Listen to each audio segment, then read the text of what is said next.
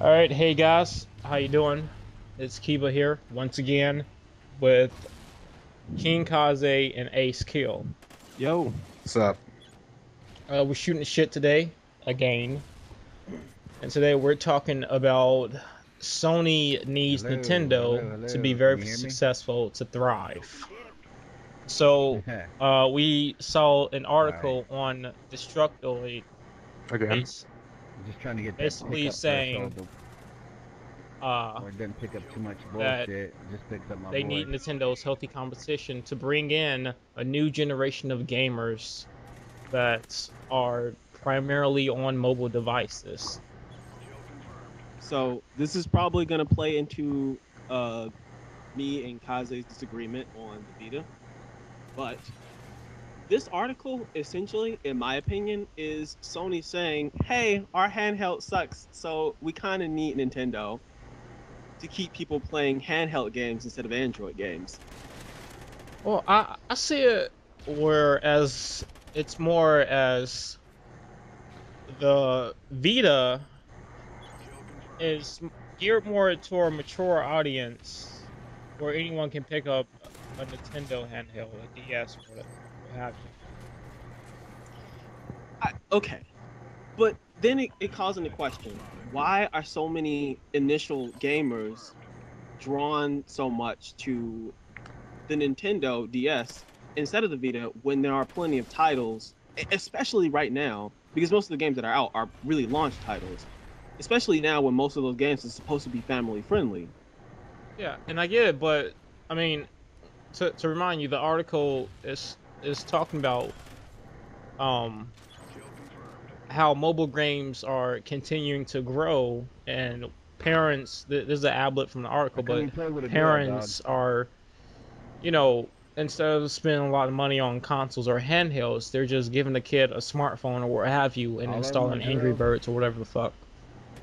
Okay, but And that's the thing. It's and it's the way they well, phrase it. It's well the way they. and well, hold on. And Sony's Holy thing shit, they're all over there on that corner. is to try to see They or killed the shit get out of me. Nintendo to get this younger generation of gamers into the consoles where they could use controllers because all they're doing is using touchscreen phones or whatnot to play their games.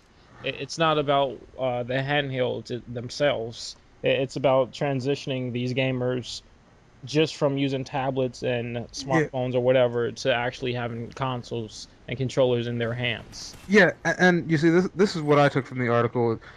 Uh, Pretty much expanding a little bit on what you said is that Sony wants Nintendo to be successful to kind of wean the new generation of baby gamers I'm right behind you. into the more mainstream and I guess you could say hardcore brands because generally Nintendo has been known mostly for making very simple, easy to get into, family-friendly games that a child could play, and it's kind of like their gateway game.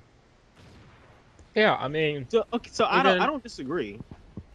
yeah, I mean, even when I was a kid, I mean, the first console I had growing up was a Genesis, a Sega Genesis. But when I wanted to like play some games on the go when I wasn't doing shit, I picked up my Game Boy and started playing Pokemon Okay, because so and it was easy, it was simple, and that simplicity is what appeals to this demographic. And it's not like they're going to get into the Call of Duties right away and the Halo.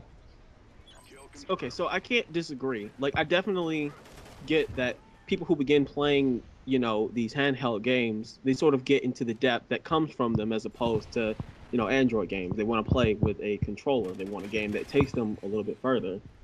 I get that, and I can't even disagree with that. But to me, it's more about what this article is. It's the way it's phrased that says a little bit more than that. I think that Sony knows what's happening with its handheld. Like to me, this sounds more like an admission. Like we can't handle the handheld market. I think they're pretty much saying, yeah, Nintendo's got that locked down. Because if that's really what look, okay, so they say they're both a part of the same group, and that's true. But they need them. Do they really need them to. Like, there's so many ways he could have said that. Like, this guy's a businessman. There's a lot of ways you can word that. But to say we need them to introduce young gamers to playing games with controllers, dude, you have a system of your own, 2 of them, and the last system before the Vita was definitely more accessible to a younger audience, and it was super popular too. So why did they go in this direction? Like, it would have been one thing to say, okay, well, the competition keeps people within the gaming market, and they could have just left it at that.